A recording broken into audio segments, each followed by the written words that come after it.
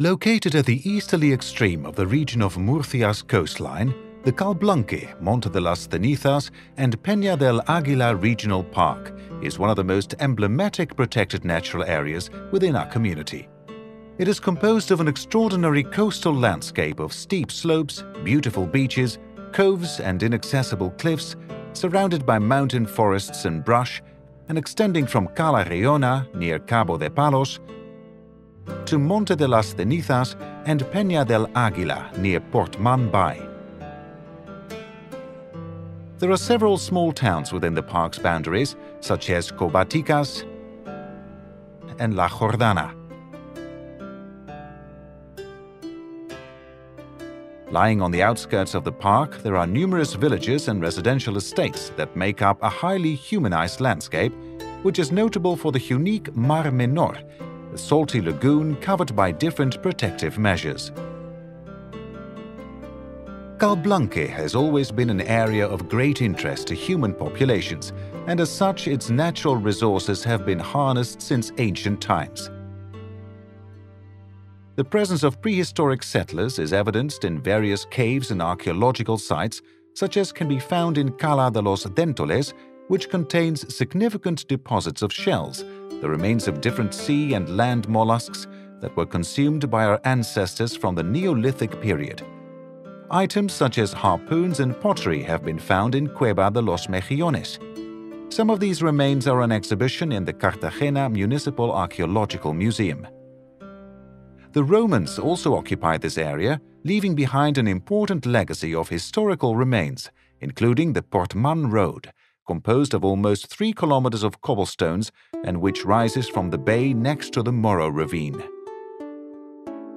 Although mining has been a traditional activity in the mountains of Cartagena since ancient times, it was the Romans who exploited the area with the greatest intensity, such as zinc, lead, and silver.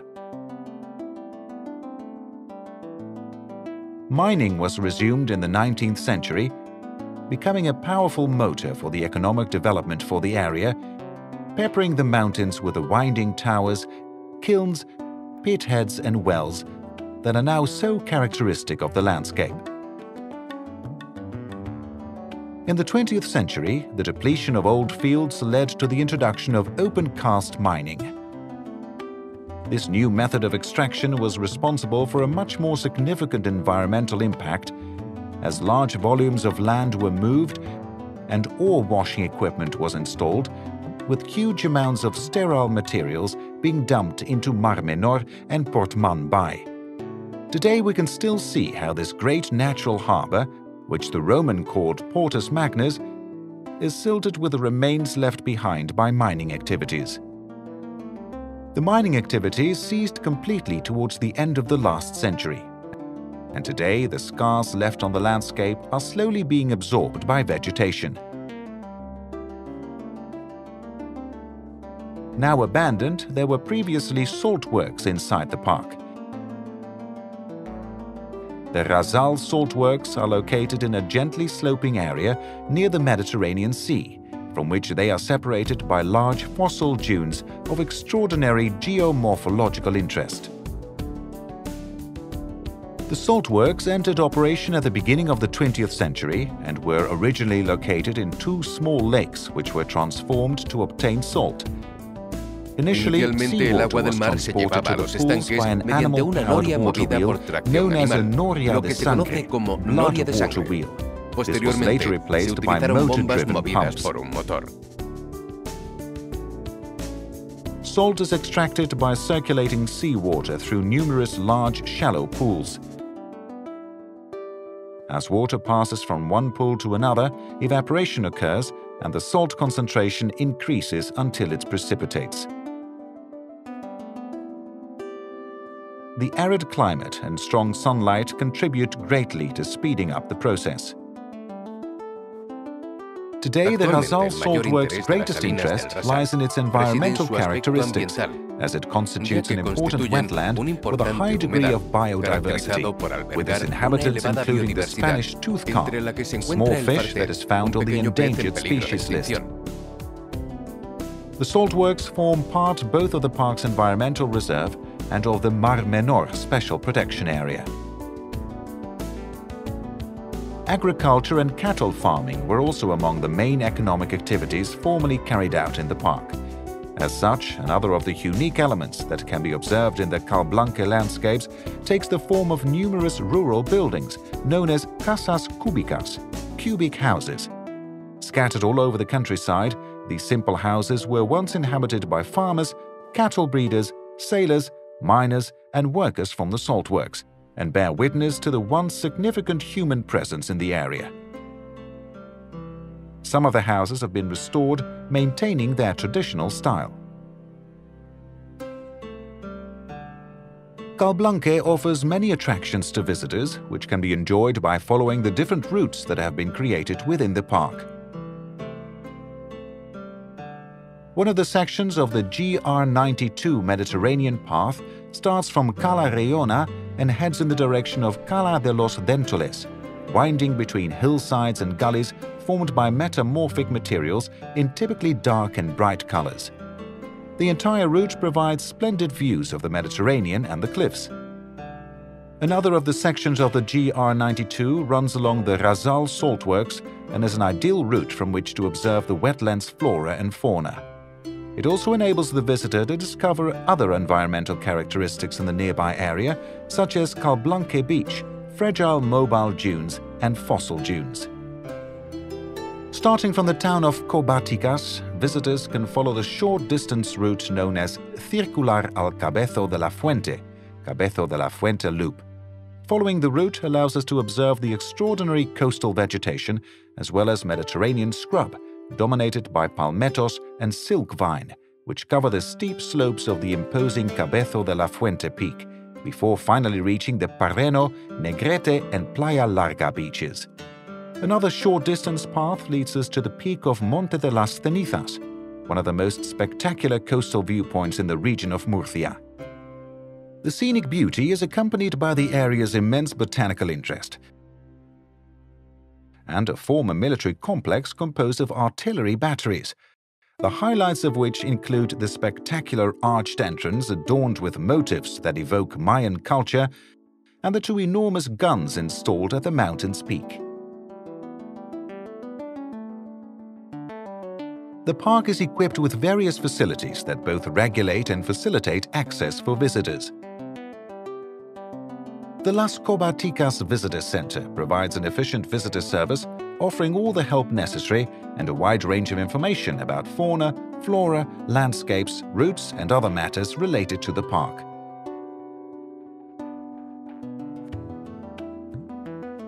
Other facilities include car parks and wildlife observatories, which are accessed by means of an extensive network of roads and signposted forest tracks. The Calblanque, Monte de las Cenizas and Peña del Águila Regional Park is a striking example of preservation of the Murcian coastline, full of natural charms and hosting ecosystems of extraordinary importance that include singular examples of flora and fauna of immense ecological interest. All these factors combine to make this unique landscape one of the most emblematic and representative natural spaces within the region of Murcia.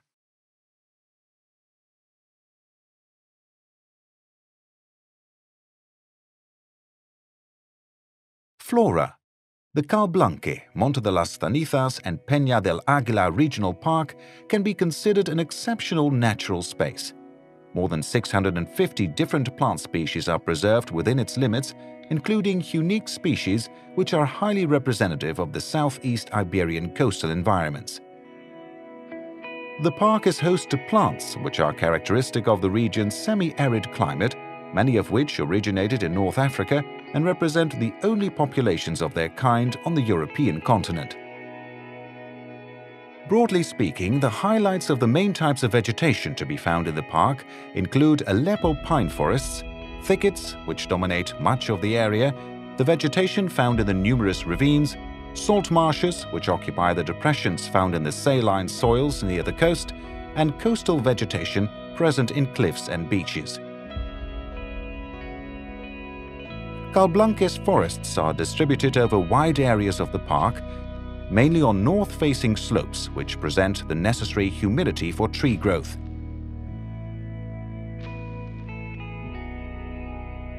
As in the majority of Iberian Mediterranean ranges, the dominant species is the Aleppo pine, which is characterized by its high resistance to adverse weather conditions.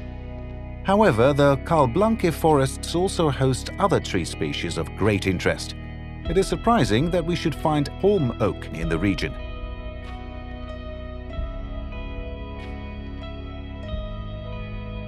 In the shade of Cabezo del Horno, there is a small population of this species, plant relics that point to a wetter climate in the past. The area also has examples of plants which are characteristic of shaded environments, such as sarsaparilla and honeysuckle. We can even find some examples of heather and arbutus, further indicators of the overall rarity of these forests. In the clearings in the pine forests, we can find various species of orchids, plants with beautiful small flowers that often go unnoticed to our eyes. Although all the park's ecosystems and plant communities are of great interest and value, perhaps the Spanish junipers are the rarest and most singular. These communities are similar in appearance to thickets, above which stand out the larger sandarak trees, which are also called Sabina mora. It belongs to the family of cypresses and junipers. Its scientific name, Tetraclinis articulata, refers to its slightly bluish articulated twigs and to its fruit, which are divided into 4 parts. This tree, which is mainly found in northern Africa, is present here in the form of the largest natural population to be found in the entire European continent. Although it does not form dense forests, it is accompanied by numerous species of shrubs, some of which are also of great interest, such as arto, another Iberian African species, wild olive, which is the wild variety of the olive tree, and the Mediterranean dwarf palm, the only palm native to Europe. The Mediterranean dwarf palm is also one of the characteristic species of the Duns scrub formations, covering the north-facing treeless slopes, which bear a variety of characteristic shrubs such as rock rose, mastic, gorse, and esparto. In those areas exposed to the sun, we can see how the vegetation, subject to more severe conditions of insolation, differs markedly from that found in the shaded areas. These thickets are dominated by a singular shrub called cornical, silk vine, which owes its name to the peculiar shape of the sheath that bears its fruit, which resembles 2 small horns, cuerno meaning horn in Spanish. The silk vine is accompanied by many other species, such as lavender, gorse, thyme, and rosemary, among others, examples of the highly resistant nature of the vegetation that grows on these Mediterranean-facing hillsides. Among the park's most interesting plants are various endemic species present in these mountains. Such is the case of Jara de Cartagena, Cistus heterophyllus, of which there exists a very small population in a very localized distribution area, making it an extremely endangered species. Similarly, mention must also be made of Siempre Viva de Cartagena, Limonium cartaginense, exclusive to these mountains and characteristic of soils with a high content of heavy metals. Embedded in the steep slopes, ravines descend abruptly and lead us to the plains and closer to the sea. These channels, genuinely Mediterranean and characteristic of arid environments, nurture new species to the already long list of flora present in the park. Oleanders, cane, reeds, and tamarisks are the most representative species to be found in the ravine's rocky beds. Once we reach the coast, the proximity to the sea determines the existence of a peculiar vegetation adapted to the extremely harsh environmental conditions. In fact, few species are able to colonize the rocky cliffs where we find typical species such as Margarita de Mar, Pyenis maritima, sea lettuce, and sea fennel. The sands and dunes are also characterized by their extreme conditions, although here the vegetation is much more varied. During the spring, a predominantly yellow blanket covers these ecosystems, where cuernecillos de mar, Lotus creticus, siempre viva, pegamoscas, Ononis natrix, and many other species of showy flowers grow together. One of the most representative plants is the sea lily, with its beautiful white flowers, which colonizes the sandy areas closest to the beach. In the vicinity of the Rasal salt works, the presence of moist soil transforms the composition of the plant community of these sandy areas and favors the appearance of other species, such as reeds. A walk through this wetland allows us to observe flora that has adapted to the high salt concentrations in the soil. A wide belt of reeds which have developed due to the highly moist soil exists around the salt works. There is also a large expanse of salt marsh with species such as shrubby sea blight, saltwort, and the colorful status or sea lettuce with its white or pink bloom. We cannot conclude our floristic tour of Calblanque without mentioning the contribution that humans have made to this protected area, with some plant species having been employed by local inhabitants throughout history. Such is the case of certain dry crops, such as cereals, olives, carobs, and almonds, as well as fig trees and palms, all of which form part of Mediterranean culture and help shape the landscape of one of the natural spaces with the highest plant diversity in the region of Murcia.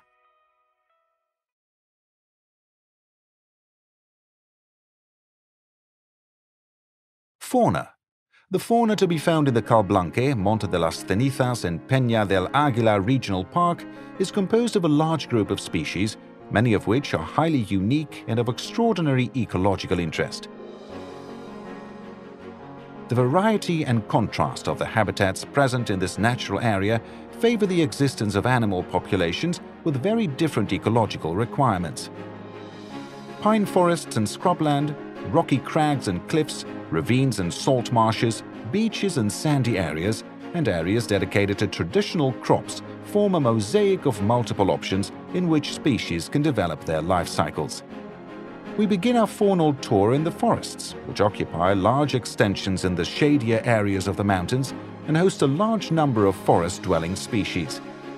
Birds are the most representative species, and they are easy to observe. In spring, they bring a noisy explosion of life to the forests. Long-tailed tits, robins, tree creepers, chickadees, and goldfinches are small birds that live among the pines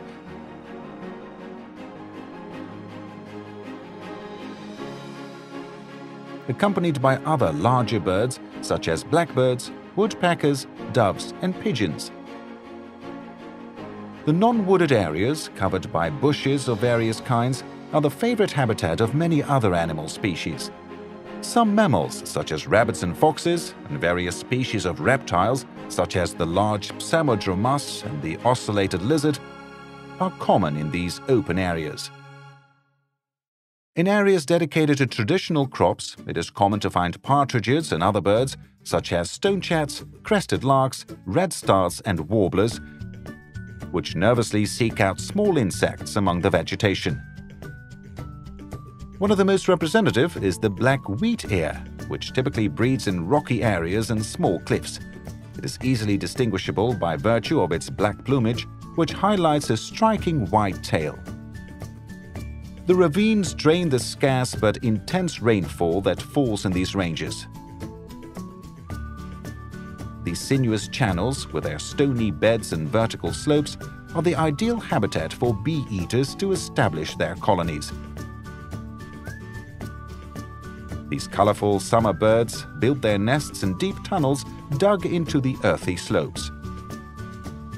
Continuing our tour through other enclaves of faunal interest, we now approach the cliffs and crags to find one of the most emblematic species of Calblanque. This is the eagle, a fascinating bird that has found the perfect site in these inaccessible environments in which to nest and raise its young in peace. The Borelli's eagle is an endangered species in the region of Murcia, and therefore it is essential to preserve the scarce natural landscapes which still exist. Much more abundant than eagles, kestrels also build their nests in the rocky crags. With their typical hovering flight, they scrutinize their hunting grounds from the air in search of their favorite prey, including voles, small birds, grasshoppers, and lizards. Among the birds of prey that inhabit the cliffs and crags of Calblanque, we also find the peregrine falcon, which specializes in capturing its prey in the air thanks to its powerful, swift flight.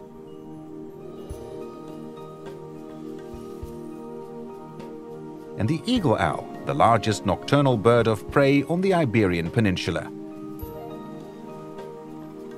Another nocturnal bird of prey in the park is the owl, a much more modest predator which likes to occupy old, abandoned houses. Our exploration of the Calblanque fauna also leads us to one of the most unique places in the park, the Razal Saltworks, which constitute a wetland of great importance. They are considered an environmental reserve zone within the regional park and form part of the Mar Menor Special Protection Area. They are host to endangered species such as the Spanish tooth carp, a small fish listed as an endangered species that can live in different concentrations of salt. Throughout the entire year, we can find birds of great interest that are associated with this wetland. Mention may be made of the shell duck, a species of large duck with showy plumage and a beautiful red beak.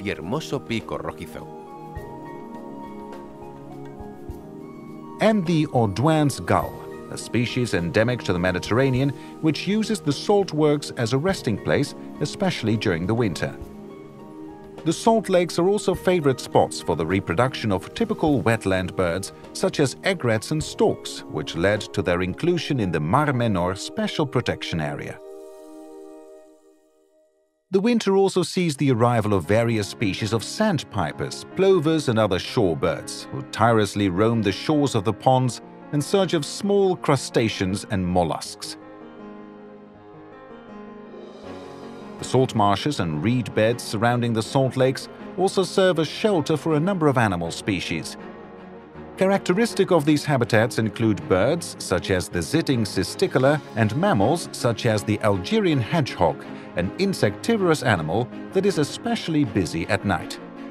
Finally, we must not forget the extraordinary diversity of the invertebrates that are distributed throughout the park's habitats. From the salt marshes, home to a tiny crustacean called Artemia salina, to the forests and thickets, which host a wide variety of spiders and insects. Special mention must be made, however, of the community of beetles that inhabit the beaches and dunes, where we can also find the characteristic Brythis crini caterpillar, which is specialized in feeding on the leaves of sea lilies.